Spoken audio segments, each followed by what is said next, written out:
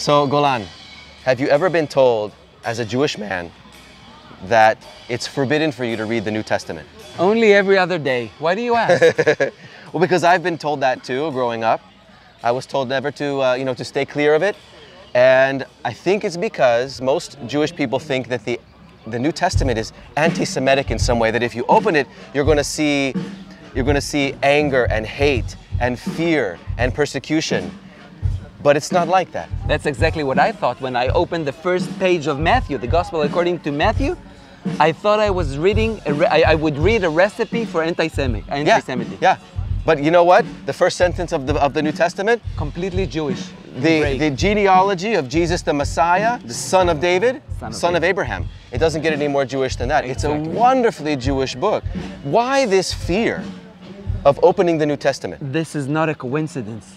This is a plan by Rabbinic Judaism to make Jews go as far as possible from a different rivalry theology, from a different kind of Judaism. The Rabbinic Judaism wants you to think there's only one kind. Now, add to this 2,000 years of anti-Semitic. Right. And what do you get? You get the opposition from the inside, from the Rabbinic Church, right, and the opposition from the outside, from the so-called church, the so-called Gentile church. Okay. So Jews are stuck in the middle between the Rabbinic ideas, the Rabbinic Judaism, and between the hostility, the true anti-Semitic of Gentiles that was caused in the name of Yeshua. Right. So just think how evil Satan is to persecute Jews under the banner of the only place they can get salvation. Wow. Under the banner of Yeshua. Can you be more evil than that? Wow. That's amazing. So who was the rabbi that lived during a specific period of time where there was very heavy persecution of Jewish people that made was it Rashi? Exactly. That made the interpretations of Isaiah 53? Yes, steer people away from the true Messiah. Exactly, and the absurdity, the irony is that people think that Rashi is close to the text, what we call pshat. Rashi interpretation is really close to the text. Like like a simplification. Exactly, and now Bible scholars and Rashi scholars are saying no, Rashi was the opposite of the simple meaning of the text. Rashi was in a constant debate against the messianic interpretation. Now the poor guy wanted to protect his community from anti-Semitic. He didn't know better. Yeah. I feel sorry for the guy. It's not like I despise him. Of course not. Right. His meaning, his intentions were good, but again, he would protect his community and against the clear meaning of the text. So his interpretation was based on the current situation at the time. Heavy persecution. Heavy persecution. Heavy by the so-called church. Can you imagine that? Yeah.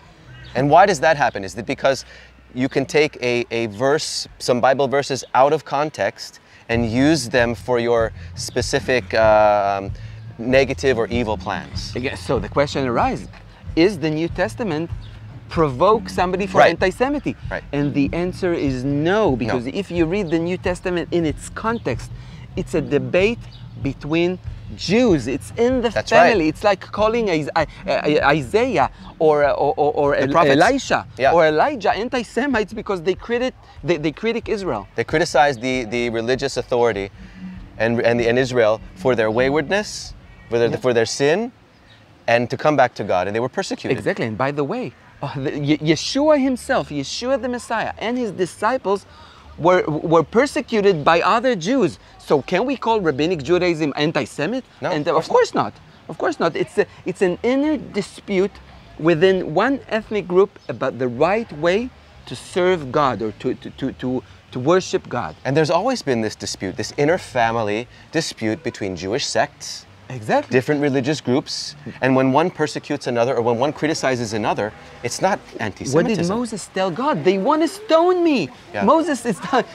And God said, I'll wipe them out. And Moses is praying, don't. Yeah. Leave them. You know, take me instead. There was a Jewish rabbi from Hungary. Yeah, I forgot his name. I forgot the year. We'll put that down in the description. He was given a New Testament. He took it, threw it all across the room. It laid on the floor for 40 years, 30 or 40 years, collecting dust. He picked it up and he said something along the lines of, I'm paraphrasing here, I was expecting all of the worst. Yeah, to find anti-Semitism. And yet I found beauty, and I found love, and I was looking for thorns, and I found roses. Exactly, I love it. And it's a beautiful quote. I'll put it down in the description. And this is the whole concept, because if you don't open the New Testament, you have no idea of knowing. And that's exactly what happens to every Jew. The first time he reads the New Testament, he's like, where was it? How come I wasn't told? Right. It's like we have a fiction. We imagine the New Testament to be that way, Yeah. and we read it. It's completely different. Where was it all my life? It's completely different. Yeah. So what I'm going to do is I'm going to challenge you. If you're out there, if you haven't read the New Testament, if you're Jewish, if you're not Jewish, it doesn't matter. Open this book. Open this collection of books that shows us about the true Messiah.